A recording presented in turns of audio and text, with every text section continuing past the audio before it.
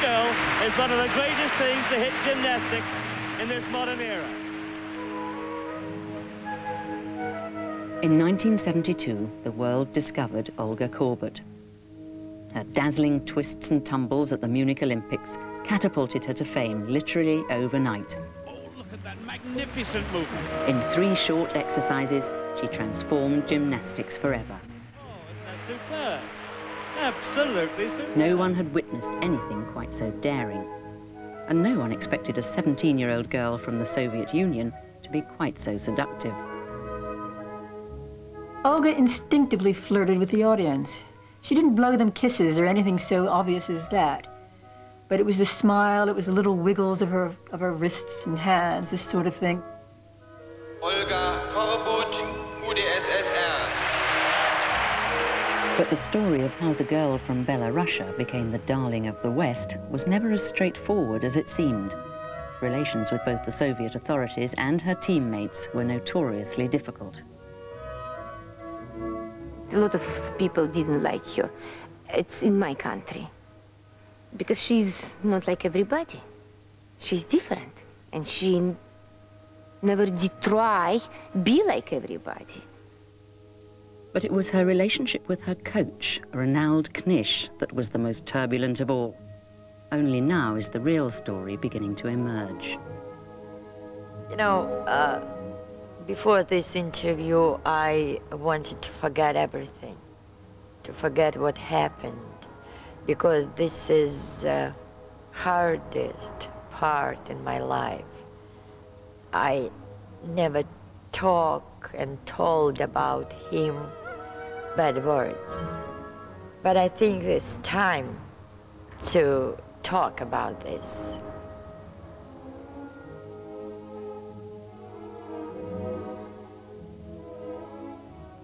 Okay, let's start from the floor. This is carpet where you're not allowed to step until you're a gymnast.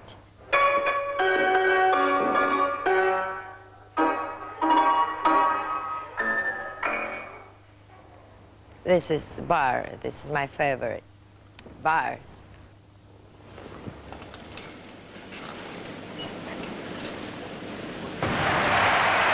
All my life, sport life, when I did this element, I always care.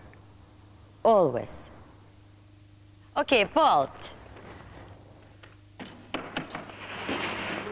I didn't care about the vault, but I was good in the vault, by the way. Okay, meet this. I don't like to talk about the vault. Okay, beam. For me, this is the floor, because we don't supposed to think this is a beam. Otherwise, you will be out of the beam all the time. It's not difficult at all. It's all equipment, part of my life.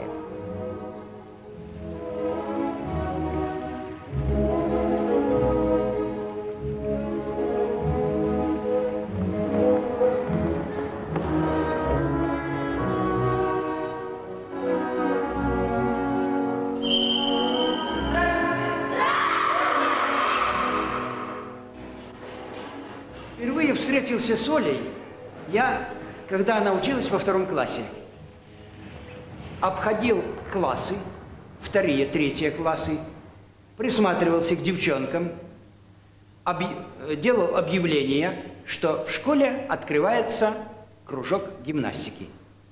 Ну, первая, конечно, была я. Я подняла руку и чуть я со стула вся не вспрыгнула.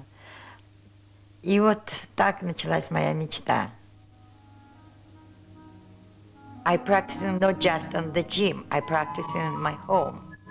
We had a small flat, but big room, enough to do gymnastics for me. And I moved all equipment, all furniture to the wall, and I built a small gym in my room, and I did gymnastics. Home for Olga was a flat on the first floor of number 3 Lenin Square, Grodno. When she was born in 1955, the town, just by the Polish border, was still recovering from the trauma of wartime occupation.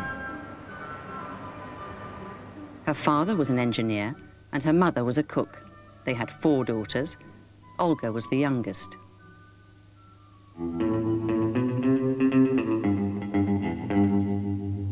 It was the time of the Cold War, the year the Warsaw Pact was signed. Burgess and Maclean were exposed as spies, and Laika the dog was about to enter space. Heroes mattered then, and sportsmen, like cosmonauts, were vital to the Soviet image. Probably few things were as important as sports in the Soviet Union. They were, if you will, the proof positive that socialism was the superior system. After all, we had a tremendous structure, and it wasn't that expensive. And we had some really outstanding experts who knew how to produce these champions. And it was done in a way where people were selected from childhood. And so in 1965, at the age of 10, Olga left her PE classes and entered the Soviet sports machine. The Red Banner Sports School in Grodno was one of the 4,000 specialist sports schools in the Soviet Union. Each year, the school held trials to identify future champions. Ольга была маленькой девочкой, худенькой и очень маленькой, но она немножко стеснялась, но довольно смело выполняла все те упражнения, которые давались. И, может быть, вот эта какая-то смелость, может быть, то, что она, несмотря на то, что была меньше всех, она все-таки справилась с этими упражнениями. Может, вот и подкупила меня тем, что мне захотелось ее взять. One coach at the Red Banner, more than any other, had a reputation for being a gymnastic visionary, Ronald Knish. Knish was on a personal mission to revolutionize gymnastics. He'd already produced one Olympic champion. Olga would be his next. Я старался новый стиль вести, такой бодрый, резкий, безостановочный. А стиль был советский, так называемый. Это такой умирающего лебедя, так называемый, как я называл. Медленно, так это, плавно все. Одно движение закончишь, уже начинаешь второе. А у меня вел резко, быстро, одно движение, точное окончание каждого движения. Одно за другим, очень много движений.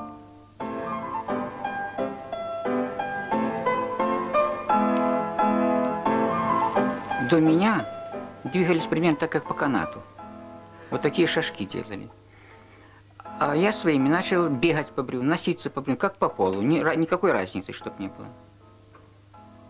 Knish was so obsessed with perfection, the rumor around town was that he kept a card index system with details of married couples who had the right genes to produce gymnastic offspring. Everyone wanted to work with Knish, and in 1966, Olga got her chance. And so began one of the more fateful teacher-pupil relationships in sporting history. Between them, Knish and Korbut pioneered a whole new style of gymnastics. Out went polite balletic forms, in came bold and dazzling maneuvers. Olga was completely different because she did skill that nobody did this. And I think her coach wasn't care a lot how she looks. He just, I want this skill. Olga, let's go do this skill. Because nobody did this. You can do it. And you will be different than everybody. He was crazy, he fanatic. So, and she did go with him. Две у нее серьезные травмы были. Вот сотрясение мозга, и в ней рука, она ж выскочила тут, это так у нее шприц вставляли. Нужно, чтобы она распрямлялась, а значит, нужно, чтобы на руке был груз. Она ложилась и привязывала сюда подушку. Ложилась спать, спала. И в связи с этим она потом начала выступать и все. On the surface, the brilliant Svengali and precocious pupil looked the perfect partnership. In reality, though, relations were far from easy. He pushed me very hard, really very hard. He never say me thank you or very good or something else. I expect this, but I never get it, you know. Was very sad for me, and I started to think about it, why it happened. Когда я занимался с ней, она мне очень не понравилась. Почему? Она была очень ленивая, очень такая капризная, не любила делать то, что ей говорят, только то, что ей хочется делать, то делает. Как person, он просто очень нехороший человек. Очень нехороший человек. Он нелюдимый, он деспот, он просто ненормальный человек. Ну, как тренер он гениальный. At the heart of Knish's vision was the belief that gymnastics could become a sport with mass appeal. It wasn't just about skill, it was also about image. So he taught Olga to be natural. He taught her to smile. Он много над ней работал перед зеркалом. Несмотря на то, что ей нужно было улыбаться, она плакала, потому что это многократное повторение, исполнение. Тренер понимал, что он должен заставить в тренировочном процессе. Обязательно тренируется эта улыбка. Вот и Ольга была вытренированная гимнастка, ту, которую ее знает зритель. Это все натренировано. Do you realize you practice every day, 15, 20 hours, whatever, 10 years, same thing, no rest, no holidays, no vacation, no Sundays, every day, no eat, no smoke, no drink, no boyfriend, no nothing, just practicing gymnastics.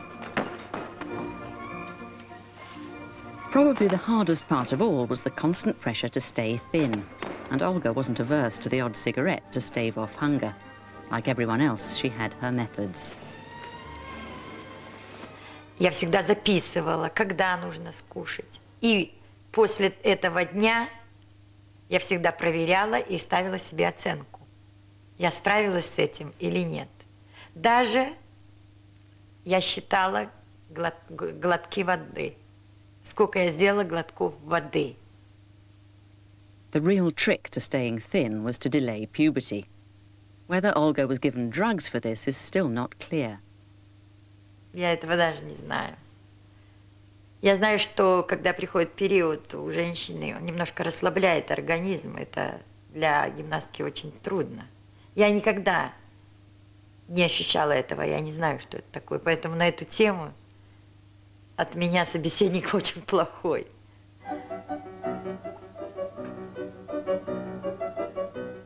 After 3 years in the gym, Knish was finally ready to present his pupil to the public. In 1969, Olga performed in her first adult championship in Rostov. The crowds witnessed something never before seen in a major gymnastic competition, a spectacular back somersault on the beam and an even more daring back somersault on the bars. The audiences loved her. The officials didn't. Far from embracing her, they accused her of performing crude circus tricks.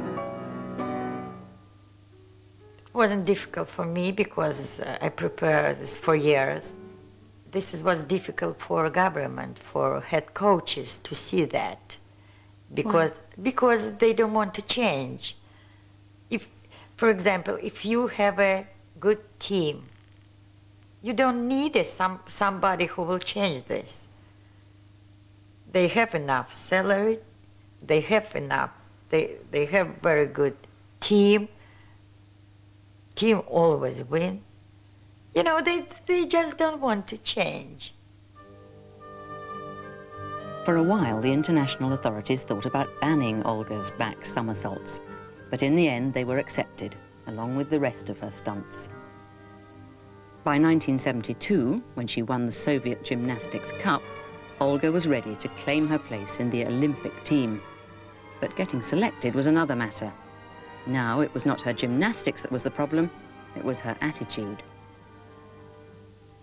Ольгу, она, да, была интересная, она иногда не хотела подчиняться коллективу, но все-таки нас было больше в сборной, нас было, если уже брать команду, то 5 человек, она была 6-я, она вынуждена была подчиниться дисциплине команды. Although by now completely dependent on Knish, Olga always maintained that their relationship went no further than turbulent squabbling. But now, Olga is saying more. A few days before the Olympics, she says, Knish forced her to have sex with him. He prepared me for years, slowly. What did he prepare you for? What for sex. For sex. For sex. If you had interview 72 or 73 and you asked me this question, I never pronounce a sex because for my here is just sex, you know, without love. This is what I had.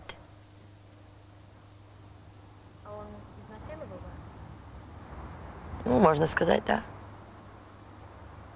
Ну, во-первых, мне было больно очень, потому что я не хотела, раз, я не была готова, два, это было первый раз, я не любила. Понимаете, это все вместе, это изнасилование. Когда ты не хочешь, не любишь, боишься и так далее. Это все было у меня. Врет. Ну, вообще-то тренеры были такие, конечно, которые всю свою деятельность направляли на то, чтобы с ученицами заниматься этим самым. Но у них успехов никаких не было. Как только один начинается секс, там кончается спорт. Для чего же я портил 7 лет жизни, отдал ей, там, подстраиваясь под нее, каждый раз заставляя себя приходить, настраивать, упрашивать ее, для того, чтобы взять перед Олимпийскими играми все это дело сломать. И ничего не сделать. Ну, это же глупее придумать трудно что-нибудь. She told me about this. She told me, it's kind of a shock for me. It was shocked. Some I not agree, some I don't want talked about. And I think it's wrong that she try show these bad things about him. If it is true, it's between her and between him. Ну, он никогда не будет говорить, что это правильно. И он таким образом хочет меня заставить молчать. Этого не будет. И он прекрасно знает, что это правда. Я не имею доказательств, никто не видел нас. Я не ищу доказательств. Мне начихать на это, честно сказать, абсолютно. Я просто хочу показать мою жизнь, какой она была. Короче, она потеряла всякое чувство меры. Сейчас вот. И говорит что угодно. Поступает, в никакие рамки не лезет. Вот есть у тренера такая поговорка, что каждый ученик должен в конце концов наплевать тренеру в душу. Так вот так наплевать, как это Корбут сейчас делает, вот мне, понимаете, по-моему, никто вообще даже изо всех учеников, хотя все плюют тренеру в душу, никто так не сделал. В мире, наверное, как она. I'd like to build the world a home. In August 1972, Olga headed for Munich. Knish went too.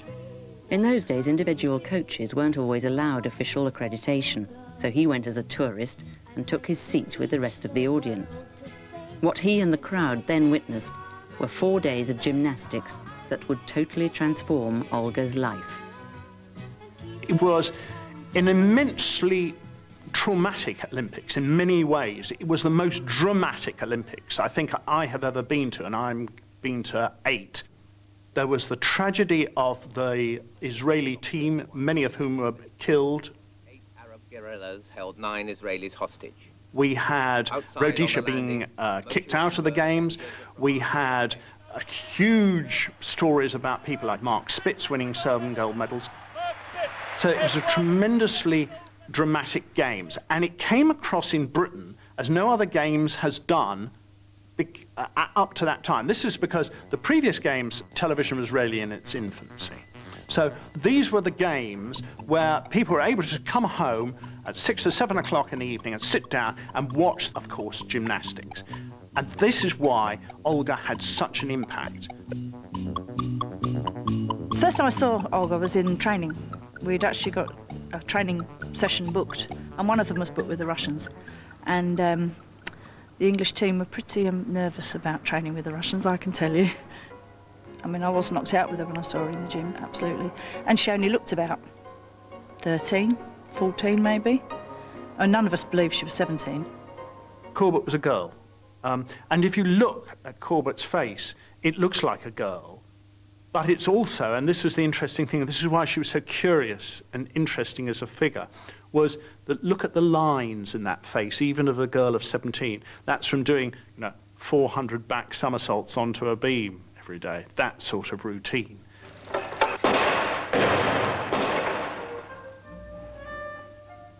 Olga's style didn't just conceal effort, it also concealed danger. A couple of inches out on this landing could end in a broken neck. Catching the bar after this loop was equally risky. If you do it a little bit less, you're out of the bar and you will have a concussion. If you do it like this, same thing. This very dangerous element. Ironically, because she had this image as a sweet little girl, they didn't notice that what she was doing was rather tough, very tough, and required the kind of discipline, muscle, courage that was necessary to any man in the most difficult sport that there was. The battle for medals at Munich lasted several days. The first gold medal up for grabs was in the team event. There was no question the Soviets were going to win it. They were so much better than everyone else. The real contest came with the individual gold for best all-round gymnast. And only two contenders mattered. The reigning world champion, Lyudmila Turisheva, and the young upstart, Olga Korbut. They both famous, but they completely different. And they didn't like each other. They didn't understand. They didn't agree for each other. Turisheva was much more of the ideal Soviet citizen, controlled, precise, more technically correct, whereas Olga Korbut was someone that they regarded almost as a sort of eccentric. And although they used that eccentricity and liked to promote it, nevertheless, the person they really liked was Turisheva. I mean, Turisheva's control was immense. I mean, we had the example at the World Cup at Wembley, when she came off the asymmetric bars, and as she dismounted off it, the bars collapsed. And the apparatus has collapsed. But she finished her exercise. Now I wonder how that's going to be marked. And she didn't really look behind to see what was happening, because as far as she was concerned, that was irrelevant to the performance that she'd just done. Now I wonder whether the judges will... The discipline of that athlete was unbelievable. Put him in the ring, and 9 times out of 10, Turisheva knocks her out. But the competition was the human factor. Again, Turisheva looked like a fully developed woman. Here you had this little girl with the braids and the underdog, and that's where the competition really was. To everyone's surprise, it was Korbut, not Turisheva, who looked set to be the all-round champion. When she approached the bars, she was poised to take gold. What happened next put her on the front page of newspapers around the world. This is the girl who, so far, has captured this audience and enchanted us all. This, the apparatus she totally excels at. Except for that disastrous start. Она когда потел снаряд, я уже был уверен на 100%, что сейчас она вобьется ногами в пол. У тренера вообще, когда ученика он много тренирует, у него получается чувство ученика. И все чувствуешь, вот сейчас она вобьется, вот в этом месте она завалит. Идет, обязательно заваливает. Да. And another disaster. And she's lost it. There, the gold medal, I'm certain, has gone. This girl who had everybody talking about her. Unbelievable. Absolutely unbelievable. Especially that the first thing that she messed up was such a simple, well, it was nothing. It was just the beginning part. It wasn't even a skill. And then after that, she just completely couldn't get it together. And the one event which could have captured gold for her, she has had a disaster. That picture says it all.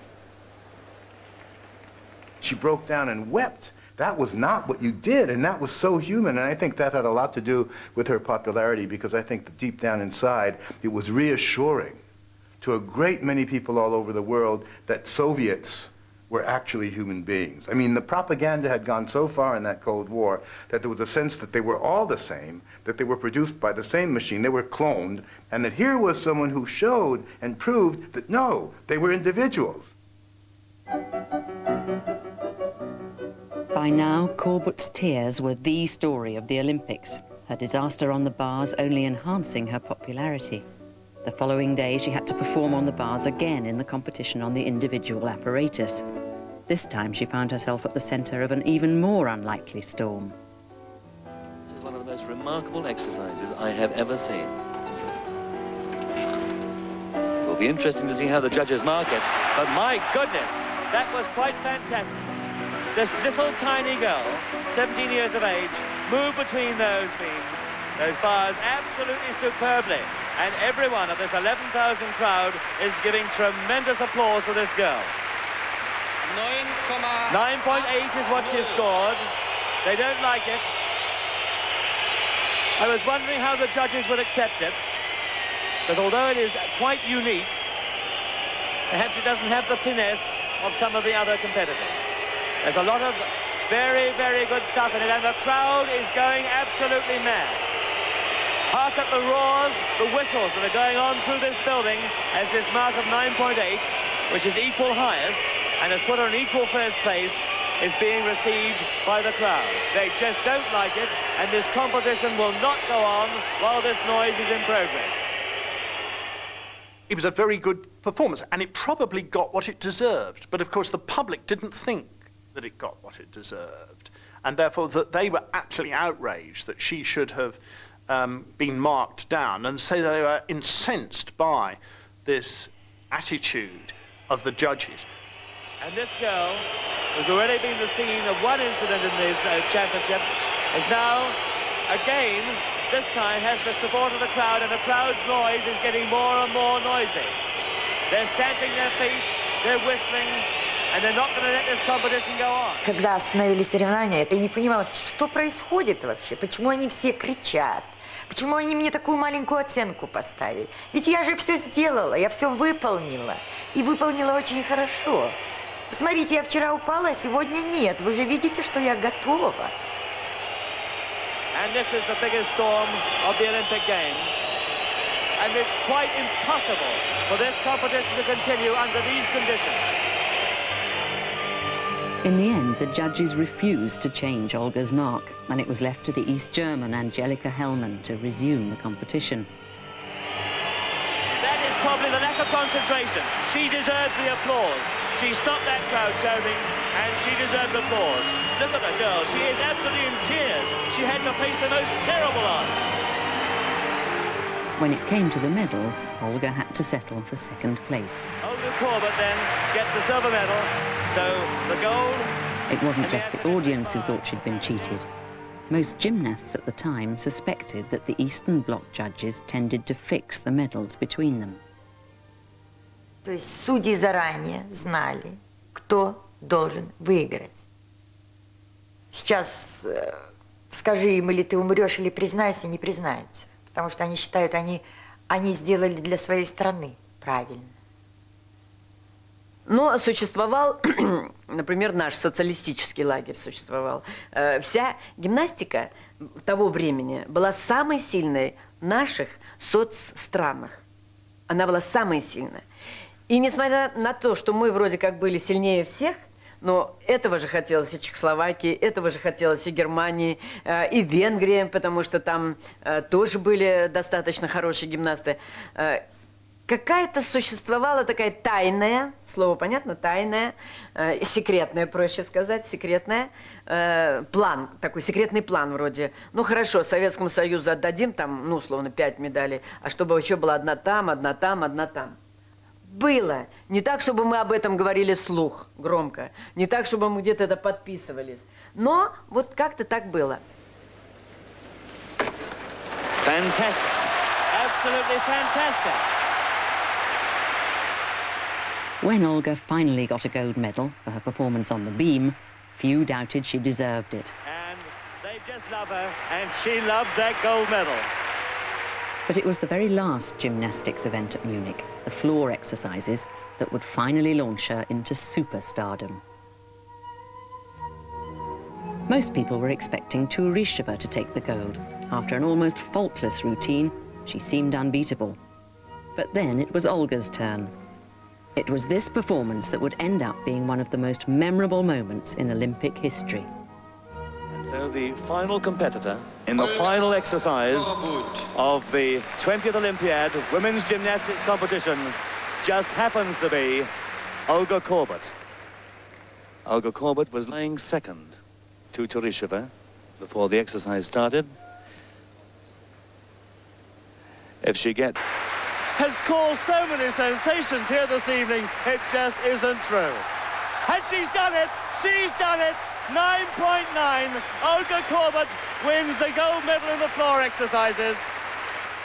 After when you finished routine and all team trying to hug you and congratulate you, but this is all fake. It's like Turisheva. If ever she hugged me, I didn't see that it was fake. And so what a fantastic climax to the women's competition of the 20th Olympiad. This girl, who on Sunday I said would be the darling of this... There are times when you play or you do something above your own ability. I mean, you're grade 9, but you do a 10. And I think that's what happened to her. It was a combination of factors where she had the crowd, she had this up, she had the rush, and she had the technique. And it all came together and it worked magic. Olga Korbut coming up again to receive a tremendous ovation and her second gold medal. She captured the imagination of the public, and people still remember her. And they remember her for, you know, what she contributed on that extraordinary week in Munich. Olga became the first star of gymnastics. She was a worldwide star. Wherever you went, everybody knew her name. Olga Korbut, a 17-year-old girl whose performance has since proved her one of the greatest drawing cards and personalities in sport today.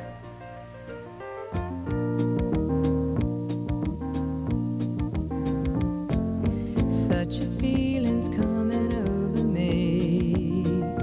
There is wonder in most. She won't be famous. You can see this. She won't be famous. She won't everybody like her. Olga Korbut is with me here at the moment. She is so tiny, and I think that picture gives you an idea of how tiny she is. I feel I could put my hand around her waist and pop her in my pocket. Everything I want the world to be is now coming true, especially and the reason is clear. It's because you are Russia with charm. the heaven that I've seen. It was clear Olga's charm exceeded the promotional impact of any cosmonaut or ballerina, and her government wasn't slow to catch on. She was being used for a very clear propaganda purpose and was extremely effective. Do you think that it wasn't the Politburo that decided that Olga would meet President Nixon? Do you think that didn't go up to the very, very, very top to Mr. Brezhnev? That's how high it went. There is no way that Olga Korbut could meet President Nixon. No way in the world without a decision at the very, very top. In the leaves on the trees and the touch of the breeze. On the other side of the Houses of Parliament is an old church called Westminster Abbey. But the most interesting place here is the Poet's Corner. Back in Grodno, a year later, world-famous Olga Korbut was brought back down to earth. Tell us, please, something about London. London is the capital of Great Britain. Westminster is the political center of country. She may have been filmed in the classroom, but most of her time was spent with Knish in the gym. And it soon became apparent that fame had changed both of them. Тренироваться невозможно стало, а потом давай поездки за границу, опять тренироваться невозможно. Потом эти сотни корреспондентов, понимаете? Как после этого? Каждый вечер, помните, миллиардеры, вечер какой-нибудь там, где Оля, Оля, Оля, Оля. Уже у них отношения складывались немножко по-другому, потому что Оля, быть может, думала, это я только свою точку зрения высказываю, Оля, быть может, думала, что уже можно на этом остановиться, уже можно показывать то, что ты наработал. Ринальду Ивановичу этого было мало. У него уже была новая цель, которой нужно было по-новому идти, опять карабкаться по этим ступенькам работы, ежедневной, как говорится, такой упорной, трудной работы. И Оля повзрослела уже, и Оля повзрослела.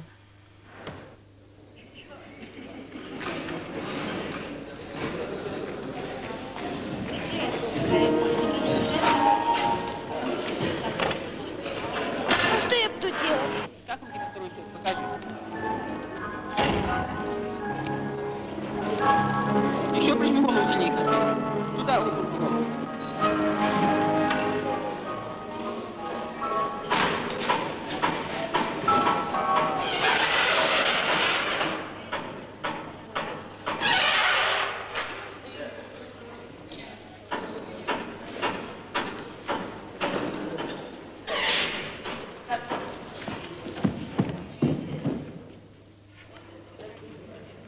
Мы не ругались, не кричали друг, но внутри, я думаю, что да, мы всегда ругались. Мы всегда были не согласны друг с другом. Но перед 1972 годом я никогда этого не высказывала. А после 1972 года я начала просто это говорить. И для него это было неприемлемо, наверное. Перед тем, как тренировать ее, каждый раз настраивал себя дома, вот как йоги, знаете, убеждают себя, самоубеждением занимался, что раз уж я ее взял, я, конечно, должен с ней обращаться очень ласково, очень хорошо, примерно так, как вот в цирке обращаются эти дрессировщики с обезьянками. I never see that he respect Olga like person. For him, Olga was just gymnast, just person who doing his idea, you know. I never saw that he like her. You know, he all the time talked with her kind of rude, make her like pinch some word like I didn't like. For me, so many times I was like shocked. Он стал меня бить, когда я стала развиваться. Он ревновал меня. Он думал, что у меня есть кто-то. Мне начали грудь расти, мне начало меняться все, у меня начала фигура другая быть. И он замечал, что я не девочка уже. И он от ревности, он просто от ревности бил меня. Иногда, что я его не слушаю, что я имею свое слово. И один раз, я запомню это навсегда, in front of everybody in the gym, he beat me, he broke my hair.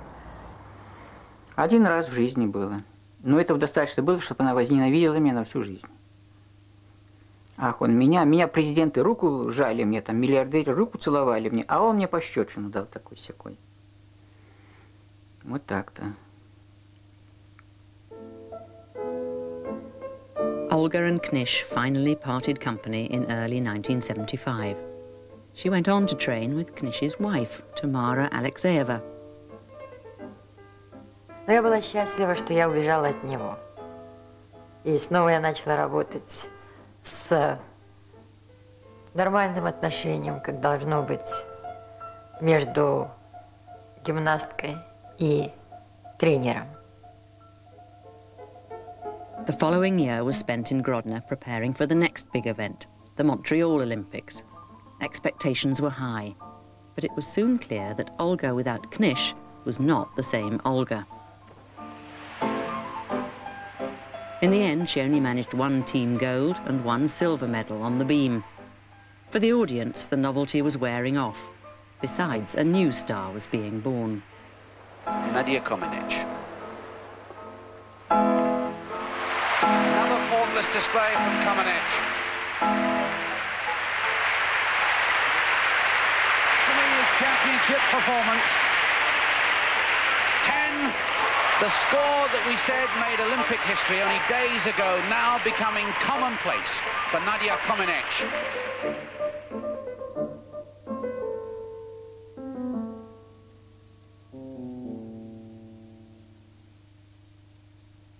Последний год я уже работала на последнем изнемождении просто. Я не хотела работать, я хотела уйти, у меня были стрессы, я уходила, я приходила опять. Вот что произошло со мной после Монреаля. Я просто ушла из гимнастики навсегда.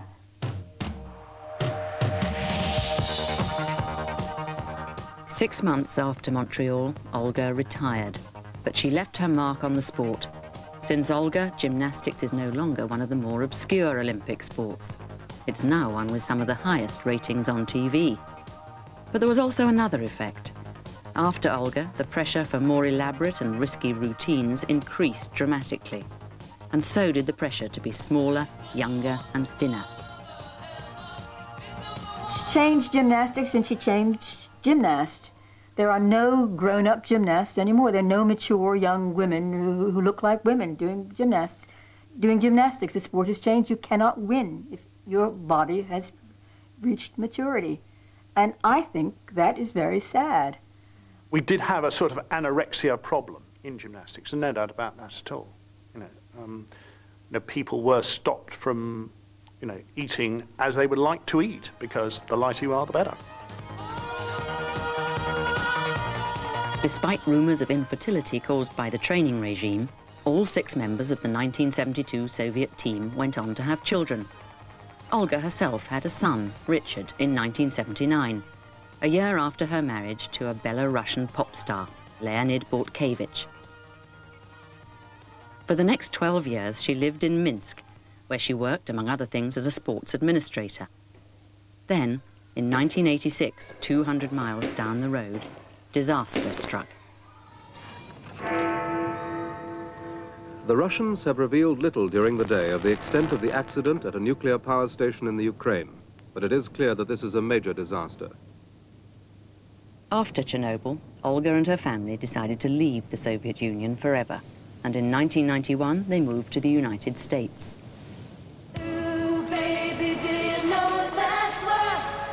Today, Olga lives in South Jersey and trains young Olympic hopefuls at the Flyers Gymnastics Academy in Hamilton. Olga may be a few years older, but she can still show them a thing or two. Within a few months of settling into her new coaching job, Olga suddenly quit after some of her pupils complained about her tyrannical training methods, a telling twist after her experiences with her own coach. Earlier this year, Olga and Leonid divorced, and Olga has since remarried. She now lives in a suburb of Atlanta in a house dedicated to her Olympic glory. Okay. This is Munich gold medal. This is Montreal gold medal.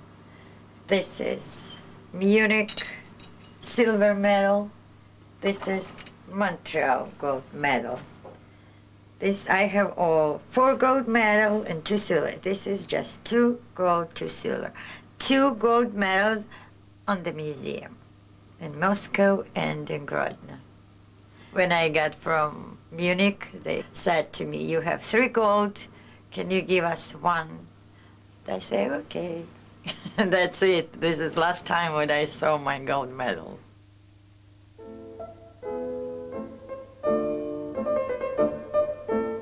It's hard to think of a sport with a shorter career span than gymnastics. And it's hard to think of a sport where the difference between the time spent training and the time spent performing is so great. Olga Korbut spent 7 years training for 4 days in Munich. Yet it was those 4 days that transformed her from an ordinary gymnast into an icon of her era. Для меня гимнастика была удивлять, поражать, восхищать. И вот это вот я думаю, мне кажется, что я это сделала.